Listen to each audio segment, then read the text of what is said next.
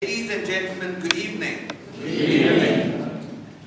The theme of the day is goal starts with go. And to go, you need to take the first step. That first step is critical.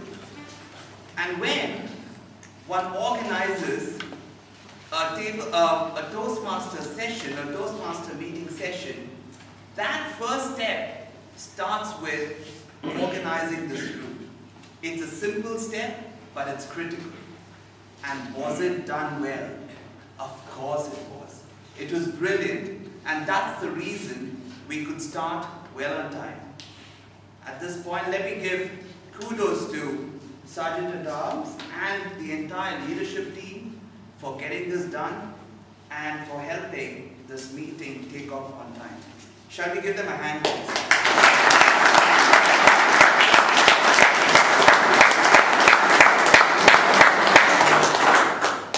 The meeting started with Sergeant at Arms Vaidyanathan's opening speech. And his speech was spot on because he went straight to the theme. And he spoke in a very forceful way. Vaidya, I'm seeing you after a long time. And let me tell you, you've come a real long way. Excellent. Keep the good work going. Shall we give them? And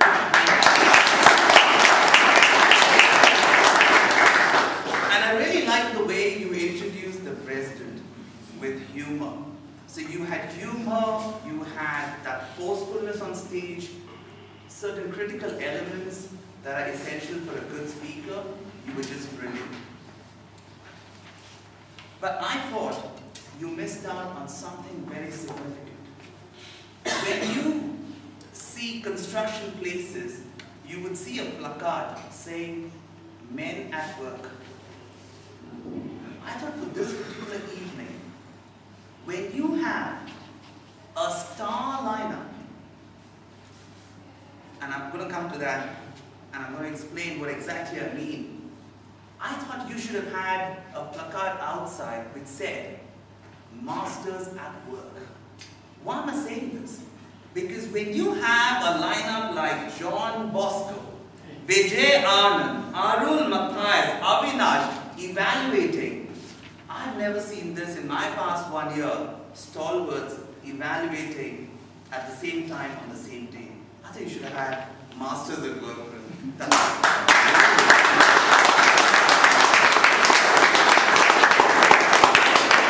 And just a little point.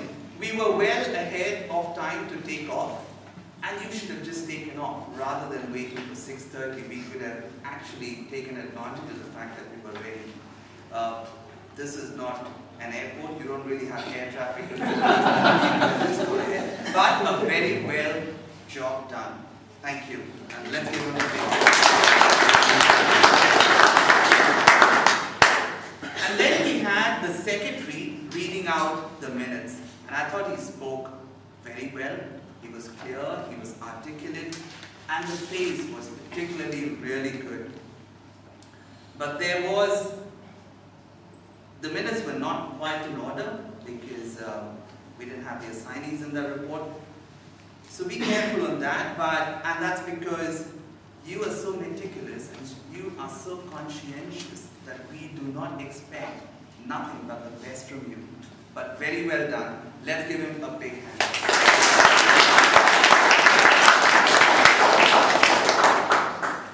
And then we had a maestro, the president. And I thought, Godfrey, you really owned the stage.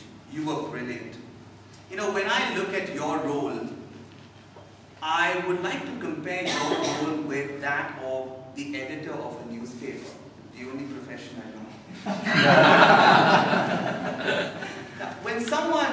When a serious reader reads a newspaper, he doesn't really dwell a lot of time reading all that's printed in various pages, but he reads one critical thing, and that's the editorial. When someone picks up an Economic Times in the good old days, he would read Swaminathan Uncle Seria's editorial. Or in the even better old days of the 50s, he would definitely read Frank Moraes' editorial. Or even now you would pick up Arun Puri's editor, which I really like. You may not read India Today. Why is that? That's because the editor as a leader stands for excellence. He distinguishes himself from the rest of the crowd. And I think you set that benchmark. You as the president, you have already exhibited excellence. And the challenge before you is to sustain that all through the term. To not let that energy drop. But I thought you did a fabulous job. Well done.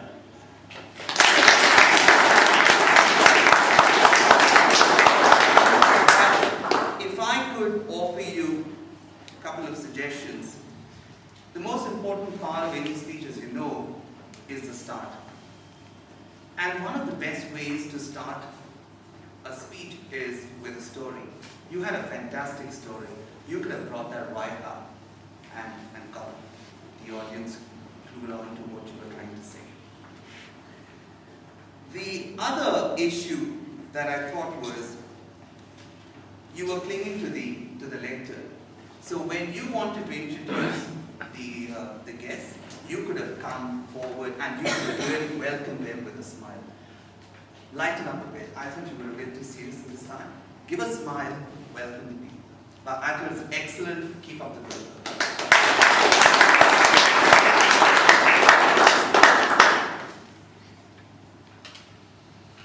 Bhavna, the MC. I've got a confession to make. I'm going to be a bit partial to her because you guys saw the intro she gave me, right? But Bhavna, seriously, for someone attempting the role of MC for the first time, for someone in a maiden role, I thought you were just splendid. You were really good. And why did I think you were splendid? Because you had a forceful start. You came with confidence, you wanted to own the stage, and you delivered with purpose. That was really good. But the real interesting thing was, you mixed it up. You were interactive. Suddenly, out of the blue, you stepped forward and you threw a few questions at the audience. That was brilliant. That just kind of changed the, you need to kind of change the wave of the meeting, and I think you did that really well.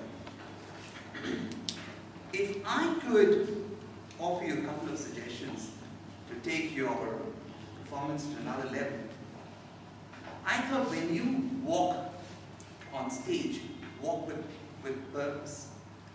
At times you were walking to and fro. Try and avoid that. Walk with purpose or stand in one place. And again, you had a wonderful anecdote in your intro. You had a wonderful story. Try to bring that up. Everyone likes to listen to a story.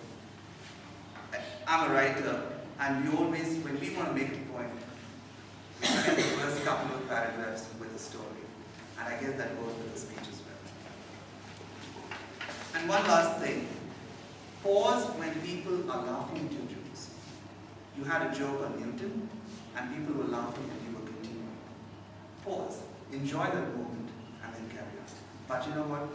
Well done. Shall we get started?